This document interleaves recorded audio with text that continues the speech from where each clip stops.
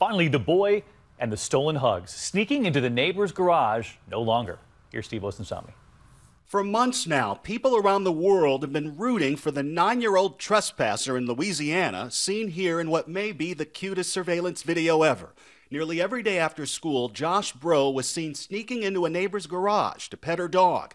After the neighbor posted the video online this summer and welcomed him to come anytime, we learned that Josh was heartbroken. His own dog died, and his mother was refusing a new one. We just felt we didn't have the time that a new dog needed. Well, Mom tells us she's been under a lot of friendly pressure lately. On Facebook alone, our little story has been seen more than 72.4 million times. So take a look.